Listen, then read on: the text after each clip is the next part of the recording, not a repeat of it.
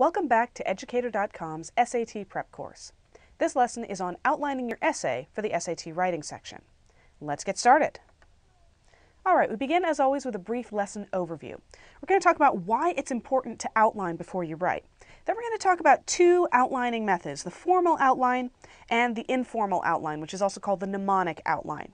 We're going to do some examples, see some outlining in action, and then we're going to conclude with outlining tips.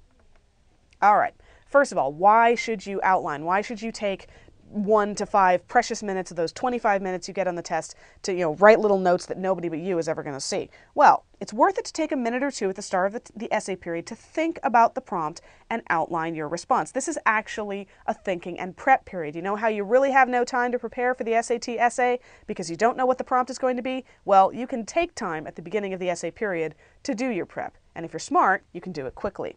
A good outline is like a roadmap. It shows you where you've been and where you're going. An outline keeps your essay from veering off topic. Remember, off topic is the kryptonite of SAT essays. If you go off topic, you get a 0.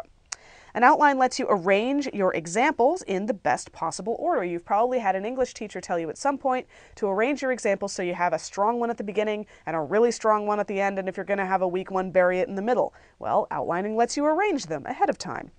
And finally, outlining helps you remember your examples. Yes, you really can forget your examples inside 25 minutes.